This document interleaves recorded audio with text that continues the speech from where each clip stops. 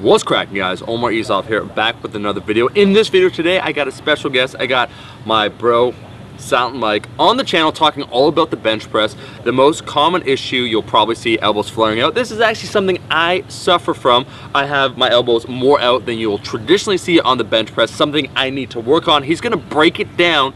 If you guys wanna see more content with Silent Mike, make sure to like the damn video, leave a comment below, and subscribe to his channel. I'll let him do the rest of the talking. What's up, guys? Silent Mike here today on Omar's channel. Thanks to Omar, my boy, having me on the channel. We're going to talk a little bit about the #1 bench press mistake I see, and that is elbows flaring too early. Now, this is caused by many reasons and can potentially cause injury, but you're also leaking power, so it's going to take away from not only hypertrophy, but strength in your top end of your bench press power. Why do elbows flare early? And what I mean by that is kind of when you're benching, maybe you're in a good groove, a good path, and right away those elbows flare out, and then you're stuck kind of squeaking out the top end of the bench. It often happens on heavier loads rather than lighter loads, as well as when you mess up your bar path and positioning isn't good. What's really going on is our shoulder joint is super mobile, and kind of with elbows flaring early is a similar thing to kind of knees slamming in the squat, except for the shoulder joint is more mobile than our hip joint. So it's kind of ball and socket deal, and it can kind of go in every direction, especially if you have hypermobility. Whereas obviously our knee joint is also ball and socket, but it's restricted from our lower body trunk and how the hip socket is actually wrapped around the ball. So hypermobile joint, awesome. We can reach apples, we can eat, we can do all these ancient human things that we needed to survive.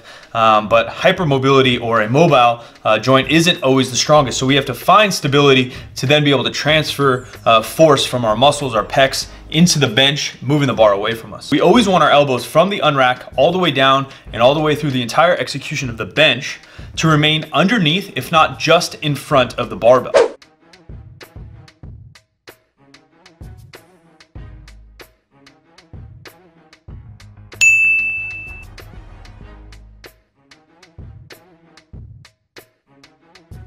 Now, if your elbows ever end up behind the barbell, this way towards your face,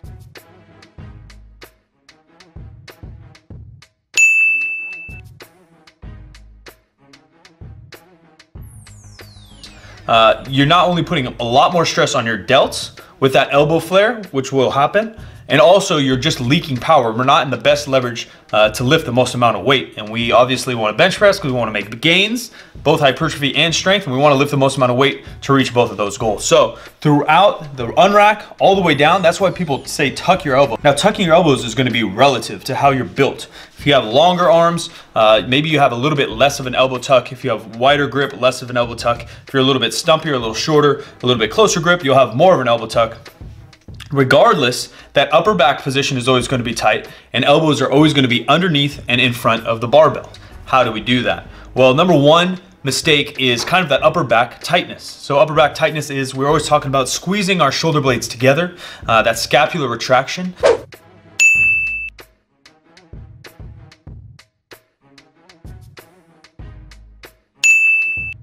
And not only do you do that on your setup, keeping your sternum high, you need to do that through the entire set, keeping that back tight, and the entire rep, even under a 1 rep max. It's similar to kind of the Valsalva, where you're taking a big breath where you unrack, and you're holding that breath the whole time to stay tight. We're squeezing those shoulder blades back and down.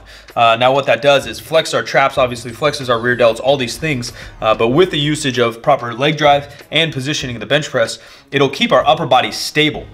Pinching the shoulder blade back down into the socket will now allow us to have a platform to push into the bench, and it'll allow us to use our triceps, shoulders, pecs, all of that in continuity to move the barbell and transfer the most amount of power possible. If you have a loose back and that shoulder is kind of untucked in a position like this while you're pressing, now my shoulder joint is mobile as it's supposed to be, but not during heavy loads, and it can kind of go anywhere. We'll get into this position, elbows behind the barbell, and we can't transfer the power. So #2 is the transfer of power and how we need to position our elbows with the bar. So even when you unrack, which I always suggest maybe 50% or more, getting a lift off. Getting a lift off doesn't mean you're weak. Getting a lift off doesn't mean that you can't lift the weight. Getting a lift off just purely allows you to be in the safest and strongest position possible.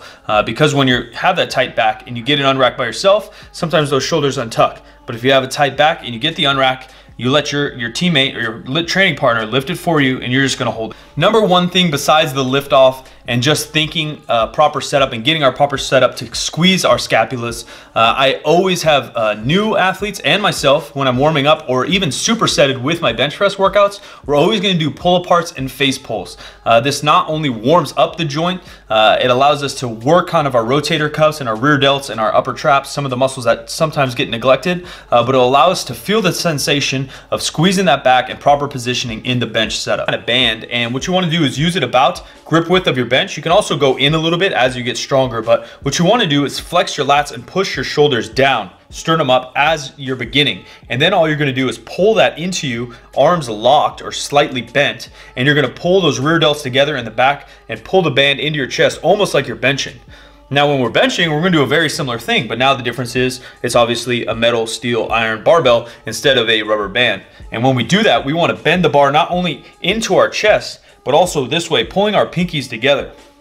This is going to automatically keep our shoulder joint more stable. If that elbow's flared, now my shoulder's all flared. If I can pull it together, pinkies together, with the back scapular retraction, now I can pull that pinky under, and now I'm flexing my lat, flexing my pec, and flexing my delt, and that's gonna those three muscles together maintain that shoulder stability throughout the lift. So I'm bending those pinkies together, bending the barbell as I'm pulling it as a row, right? So we got lat, rear delt, pec, delt, all locked in, pinkies together, rowing it into myself, and on the way up, we're gonna do the opposite. I'm gonna still keep the scapula retracted, but I'm going to flare my elbows just slightly.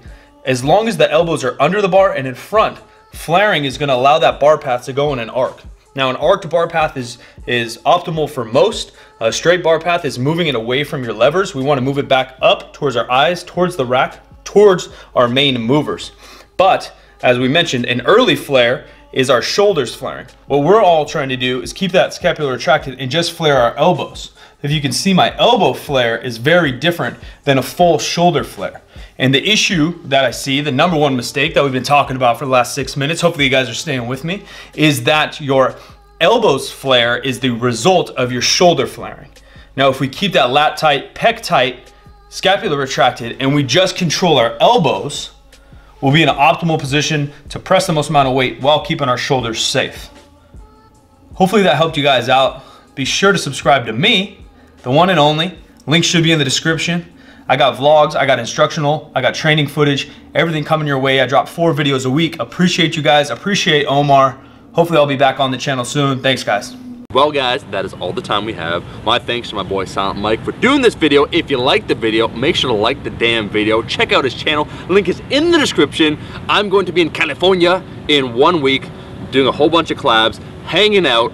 Post below what you want to see, myself, Silent Mike, Bart Kwan, what type of footage, training footage, video topics covered. Comment below and we will make it happen. I gotta get out of here. I'll be seeing all you guys, my rascals, in that next video. Peace.